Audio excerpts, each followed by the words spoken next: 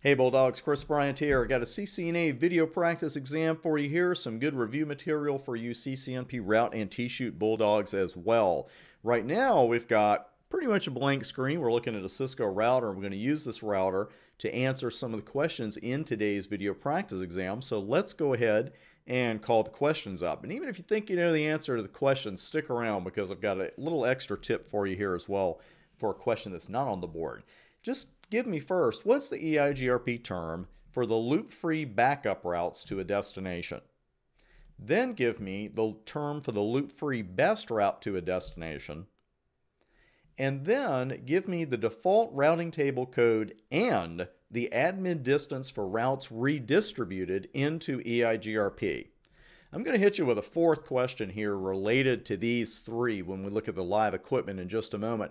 I want to thank you just right here for 2,720 students of you, almost 2,800 of you have joined my CCNA 2013 Video Boot Camp. You can still get in for $44, so you definitely want to check this out with the coupon code Bulldog60. And by the way, that's not $44 a month. That's not $44 for a couple of weeks. That's not $44 for a year. That's $44 for permanent access, and you can download every single video in the course. So check that out. Now, let's look at these EIGRP terms. We got to have these two straight. It's EIGRP fundamentals.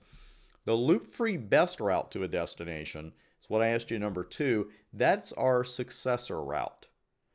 The loop-free backup routes to a destination are the feasible successors, and that's one reason why EIGRP is considered to even recover faster from a problem than OSPF, because the backup routes in EIGRP are actually calculated in advance of them actually being needed.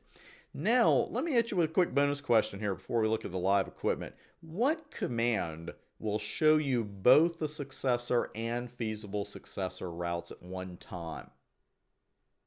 You know that one? Because if you do show IP route or show IP route EIGRP, that's not going to do it. That's just going to show you the successor routes. What you want to do is look at the topology table with the show IP EIGRP topology command, and that will show you your feasible successors and your successors for all of your routes. Now let's take a look at this redistribution question, because I've already performed that over on router 2. And when you redistribute a route into EIGRP, you're going to see two things. First off, you're going to see this DEX. Remember, D is the routing code for EIGRP because E was already taken when EIGRP came along, so they just went one letter backwards. D. If you see DEX, that means it's an EIGRP external route and it was learned via route redistribution. So the routing table code is DEX. The administrative distance is going to be 170. So that's all there is to it for today's questions. Thanks so much for watching, and thanks for making TBA part of your Cisco certification success story.